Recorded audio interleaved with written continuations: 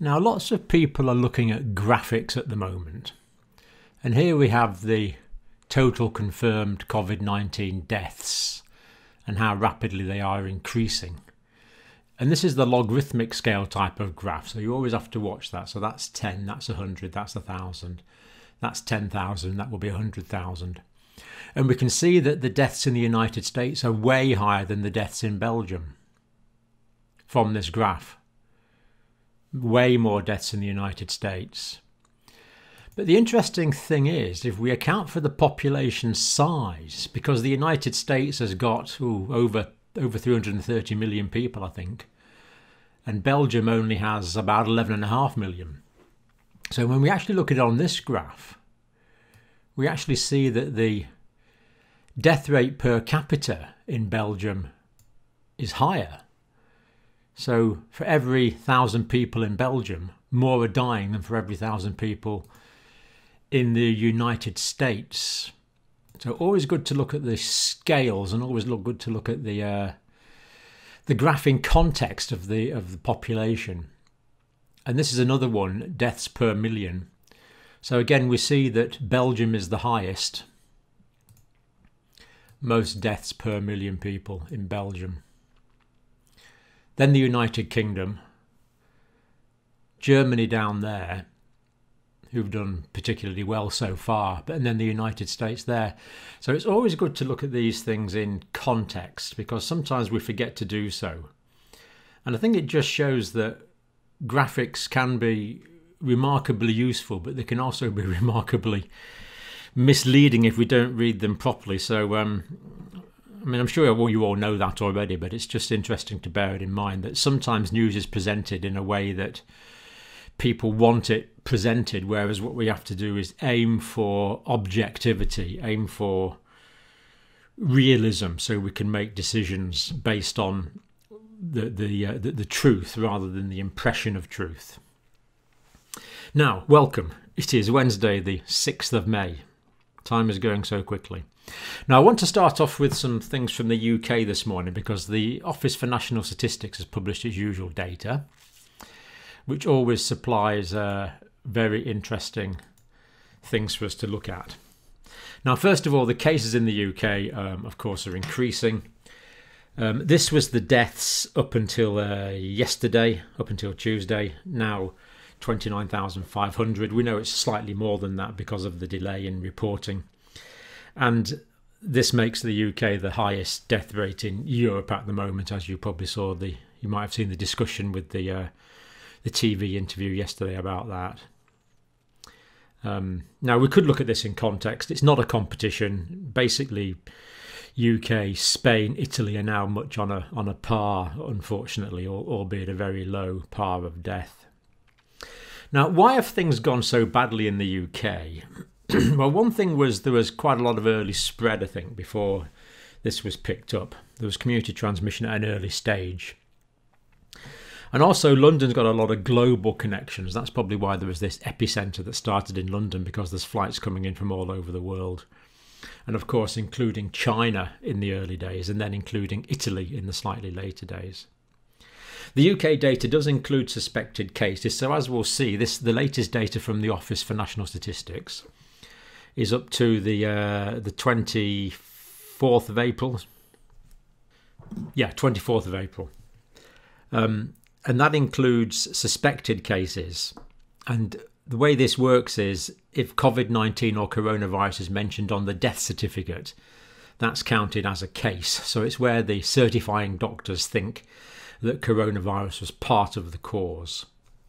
The testing difficulties we've had in the UK have been well known. It wasn't entirely our fault. I mean, well, it was.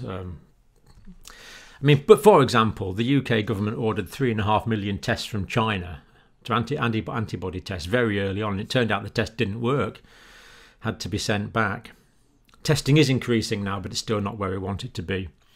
And then I think the other main reason we've got more cases and deaths in the UK was this herd immunity strategy that was originally being looked at, based on the contain, delay, investigate and mitigate sort of protocol.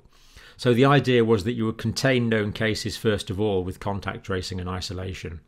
But when that didn't work and there was community spread, you would just go on to delay with community measures. That was where the mistake came in there.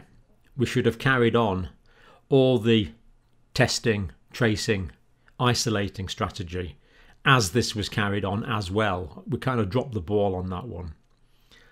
And then the investigate was all the science things, and the mitigate was the healthcare that would make less people die.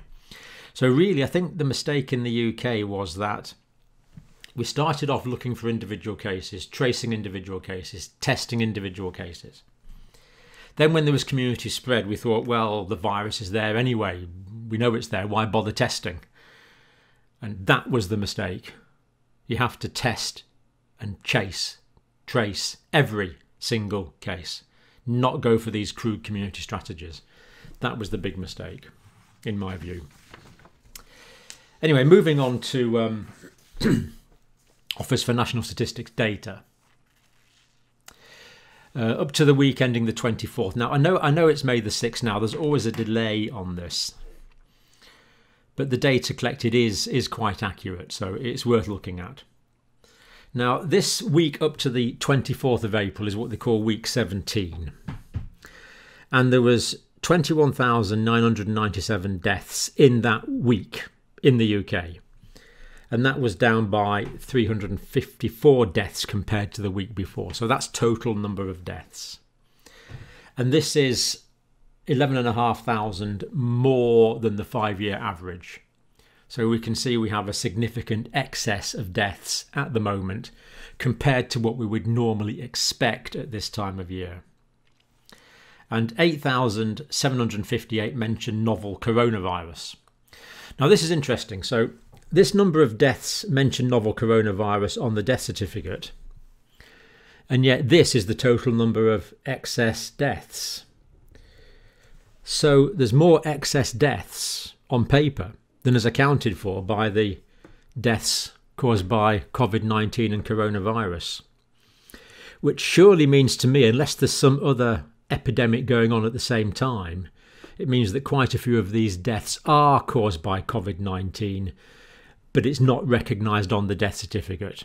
Or COVID-19 is the thing that actually facilitates as the final cause of death. So it looks like this is an underestimate because the excess of deaths is greater. And we've known this for a long time now, from something as simple as talking to undertakers. We've known there's been more deaths.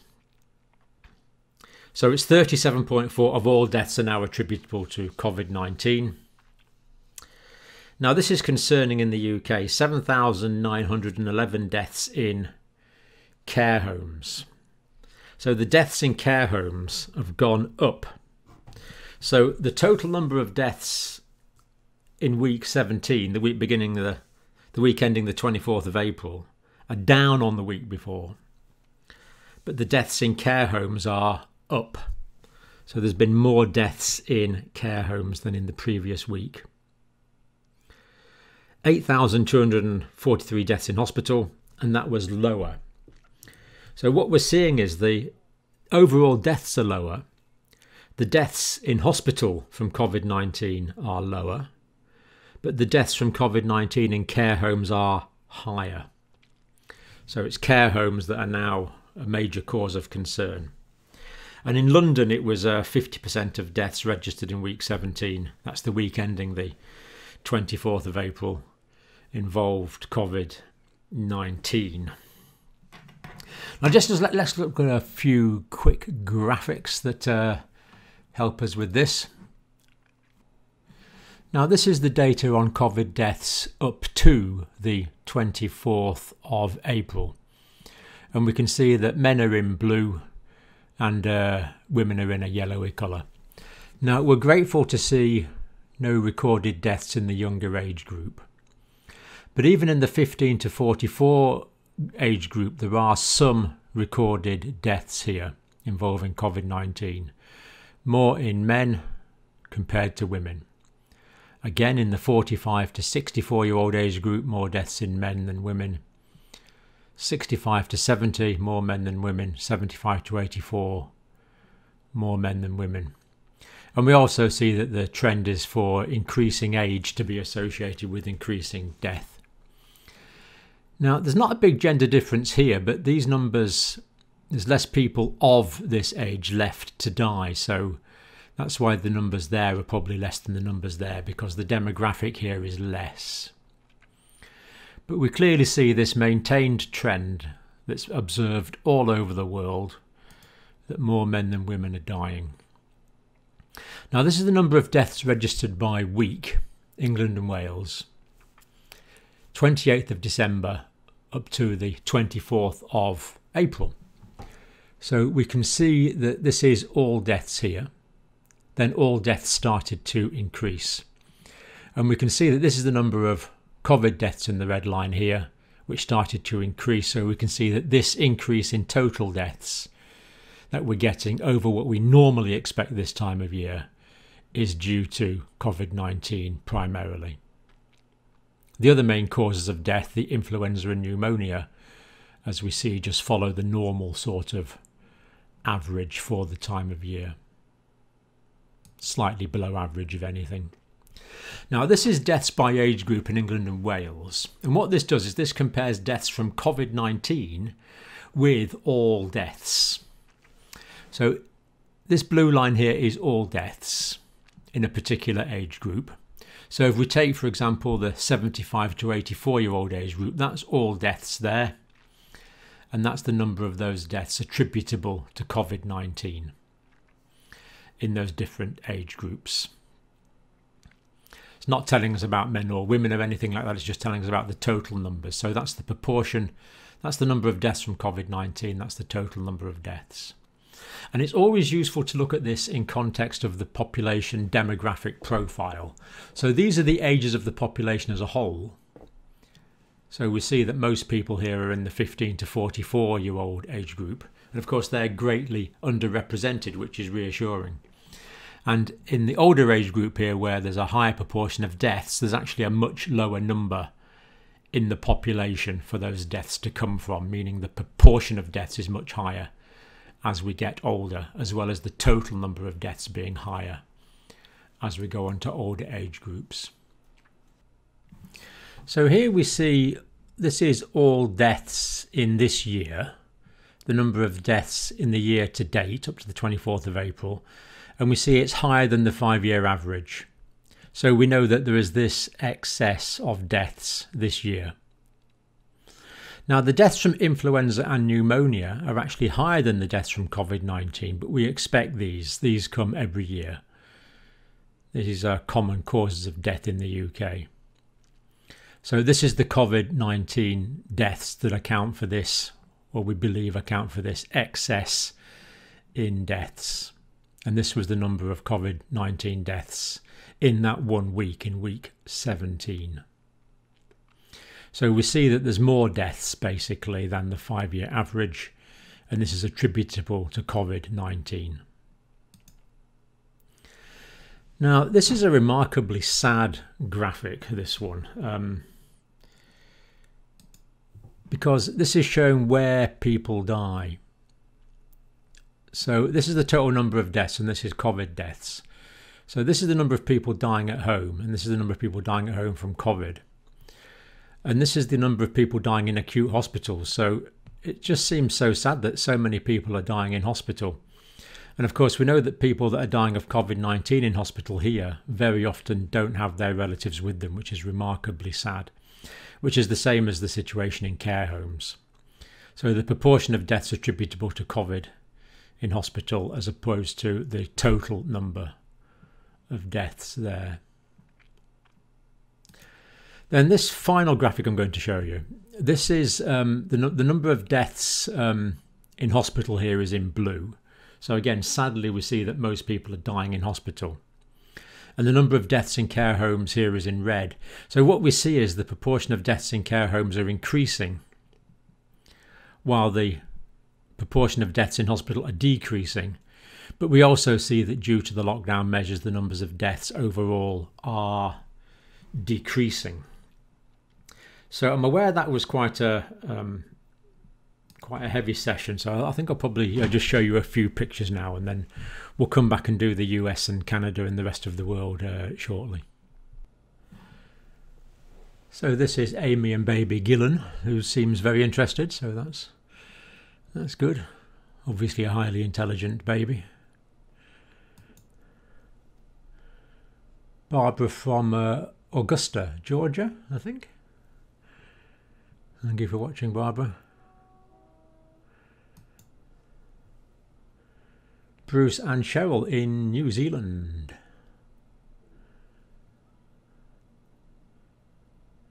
New Zealand, definitely a success story. No, I can't pronounce your name, I am very sorry. Draginda, anyway, you're in Serbia. Good to know you're watching in Serbia. Just amazing people watching all over the world. This is Ed in Phoenix, who seems to have a good taste in pens.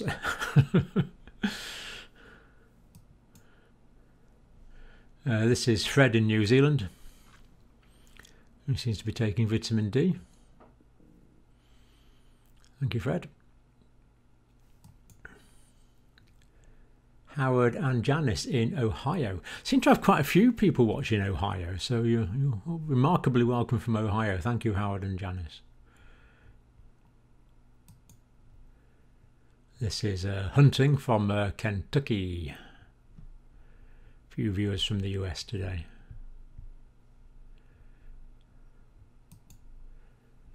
James from Florida, Sunshine State. Twice there. Yeah, thank you, James from Florida. Jane and Dale from Durban, South Africa. Okay, great. Thank you for watching in South Africa.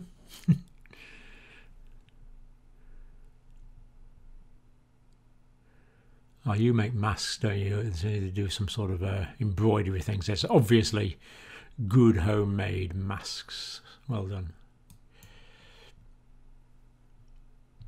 Keep your physical distance. This is from Canada, obviously. Now, I'm going to show myself up here. Is this a moose? Not quite sure. I think you have moose in Canada, don't you? Apologies to all Canadians if I'm wrong. This is Keith in Sheffield, in the UK. Glad to see he's demonstrating correct mask wearing protocol. Lee and Donna in England. Thanks for that, Lee and Donna. Lee in Florida, back across the pond. Lots of people watching in the United States, which is wonderful. More on the United States in the next video, by the way. This is Lisa in Dublin, in Ireland. What a cat. Good grief. So thank you, Lisa. I'm sure that's another homemade mask. Excellent. These clever people around can make masks. Oh, this is Mariana from New Zealand. I probably pronounced that wrong. But she's a ceramic sculptor, and she's made all these ceramic coronaviruses. that was interesting. Michael in Queensland in Australia, just by the Great Barrier Reef.